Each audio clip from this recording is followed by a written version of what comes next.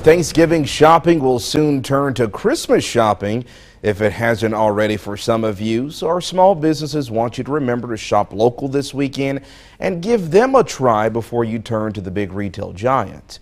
Our Britta Lipinski has more.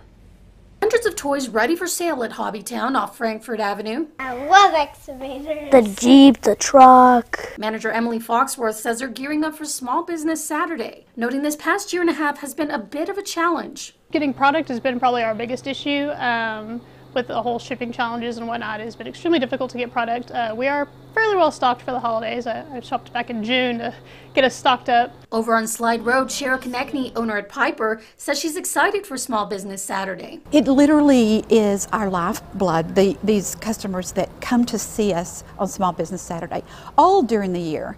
But it's a day that we're very thankful for. It kind of brings notice to the small businesses, I think, a little more than just, you know, if we didn't have it. Hoping people will stop by their favorite local business. We get a one-on-one with our customers. They know us.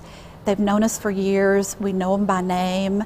And I think when you go to some of the bigger stores that aren't like small business, there's not that big hug you feel when you come in. Brenda Lipinski, KLBK News. And remember,